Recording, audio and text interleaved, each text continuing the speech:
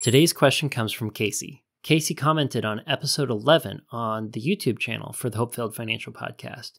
Casey says, "Thanks, Jay. You mentioned savings rate as the best predictor of financial success. How do you calculate savings rate, and what should be the savings rate goal?" Thank you, Casey, for your question, and also thank you so much for commenting on the YouTube videos that we've been producing with the podcast. I sincerely appreciate it. Let's back up and talk about where the importance for savings rate comes from. Ramsey Solutions did a study where they basically were looking at the factors that correlate to individuals who had enough money to retire with dignity. In particular, they were looking at people who were considering themselves financially successful, those who had peace with their personal finances, and those who had basically secured their financial futures. It turns out that the number one factor that correlates to someone who's successful at securing their financial future is their savings rate, which makes sense. If you save money, you'll have money saved. Back to your question, how do you calculate savings rate? Savings rate is going to simply be a division problem. You're going to have your saving and investing summed up at the numerator, and then in the denominator, you're going to put your income. You could do a savings rate for the month. So in your budget, you could say, this is the money I'm saving this month. This is the money I'm investing. Don't forget to include any money in there that's being withheld from your company for like a 401k or an employee retirement program where they're matching stuff. You include your contribution, not the company match. And when you write your income in the denominator, you include that money that they're also putting aside there. Effectively, you want your take-home pay plus your withholdings for retirement, not necessarily taxes. In short, take your savings and your investing, add them together, divide that sum by your income. That gives you your savings rate.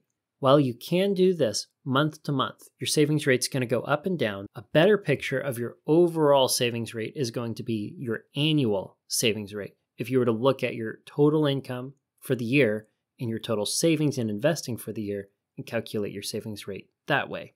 This prevents your savings rate from looking inflated for the things that you save for throughout the year if you have like car insurance that you pay once every 6 months or 12 months. The next part of your question is the harder one to answer. What is a good savings rate? If you ask Dave Ramsey, he's going to point to baby step 4, where he suggests that you save 15% for retirement.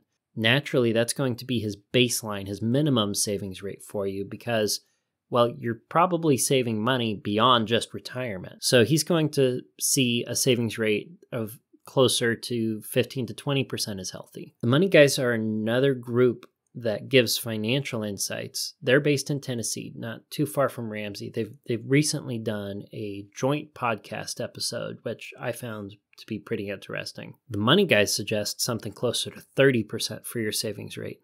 If you look at the FIRE community, Financial Independence, Retire Early. The material that you can find from that community on the internet is going to tell you that you need at least 50% of a savings rate to be considered healthy. And they've got examples of people who are saving like 75+% of their income. That kind of life is not for everyone. A healthy savings rate for you is going to be one that is covering all of your savings goals.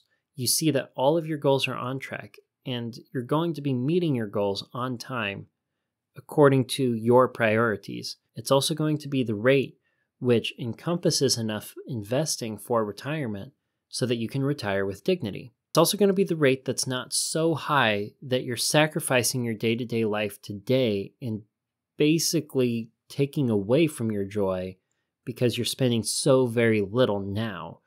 Remember, in the first 4 episodes of the HopeFilled Financial Podcast, we discussed frugality. Frugality is going to be the most effective and efficient means for you to optimize the amount of happiness that you get per dollar that you spend, save, or give. It's going to optimize the utility you get.